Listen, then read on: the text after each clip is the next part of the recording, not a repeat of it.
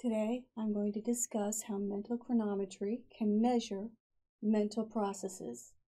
We're going to discuss the subtraction method, and this involves steps for simple reaction time tasks, steps for choice reaction time tasks, what these two tasks really yield in terms of data, calculating choice reaction time, and the problems with the subtraction method.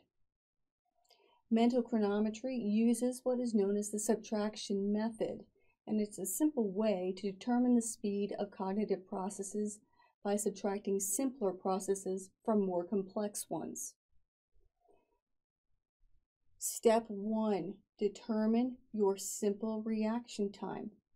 The simple reaction time is the amount of time it takes you to respond once you see a stimulus. In this task, you are presented with a stimulus, perhaps this blue dot. As soon as you see the stimulus, you respond with a key press.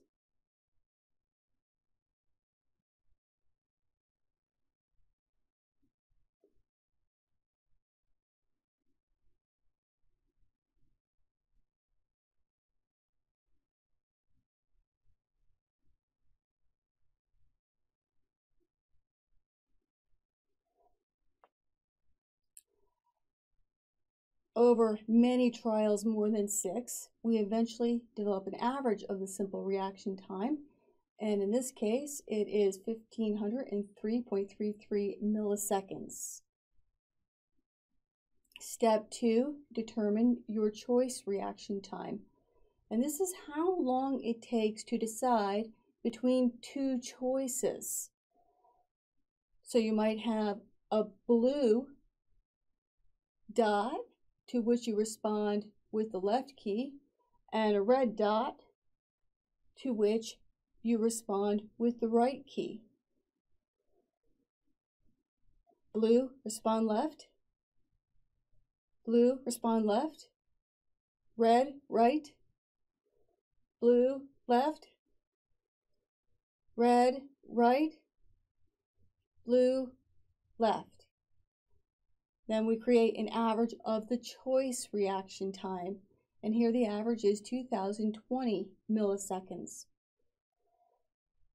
How to calculate the choice reaction time? Well, there are some terms I've been throwing out: total reaction time, or TRT, simple reaction time, or SRT, and choice reaction time, or CRT. These terms are very misleading. Our tasks really give us the total reaction time for the SRT task and the total reaction time for the CRT task. And total reaction time for choice minus total reaction time for simple equals the amount of time it takes us to make a choice.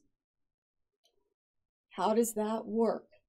Well, the simple reaction time task involves the perception of an object plus a motor response. Those two things combined together take 1503.33 milliseconds. In the choice reaction time task, we have to perceive an object, have that motor response, and make a choice. Those three things combined together take 2020 milliseconds. So the TRT for the simple task is object perception plus motor response. The TRT for the choice task is object perception plus motor response plus making a choice.